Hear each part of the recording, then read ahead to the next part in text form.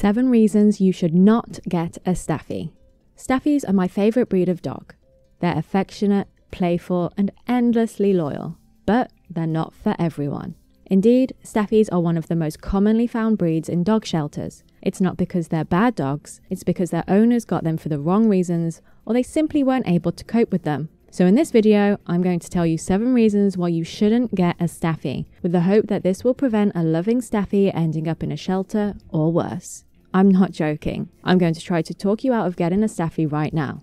So here we go.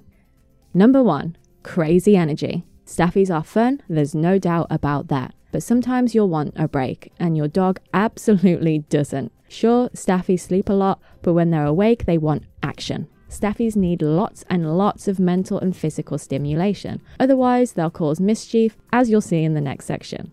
A Staffy is not a good dog to keep in a small space, especially if they're going to be left alone for long periods of time, such as if you need to go to work all day. You need to find a way to really tire out a Staffy at least 2 or 3 times a day, and a quick 15-minute walk just won't do it. They need vigorous exercise and playtime, otherwise they'll cause destruction. My Staffy has caused over £1,000 worth of damage to my stuff. She's destroyed my earbuds, eaten books, destroyed every socket I ever leave out, and even chewed through the cables on my new e-scooter on the day it arrived. But it's not just your valuables being destroyed that will cost you with a Staffy. They can also be surprisingly expensive dogs to keep. Admittedly, Staffies don't tend to be the most costly to buy up front, but they are unfortunately prone to sensitive stomachs and skin. That means lots of visits to the vet, and you'll have to buy the costly hypoallergenic food to keep their allergies at bay. Oh, and if you want to insure your Staffy, it will cost you more than insuring most other dog breeds too. But don't worry too much, you will be able to save some money, as your dog will eat literally anything you find while out and about. And I mean anything, as long as it's utterly disgusting. Plus, as an added bonus, if it's particularly horrendous, they'll also make sure to roll around in it too.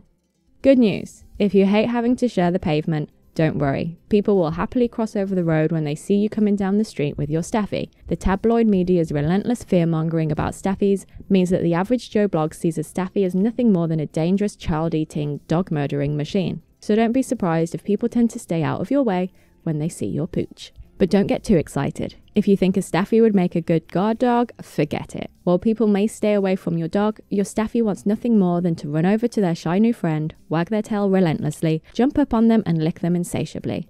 Hardly the way to scare off your adversaries. And that brings us on to the final reason not to get a Staffy: licking.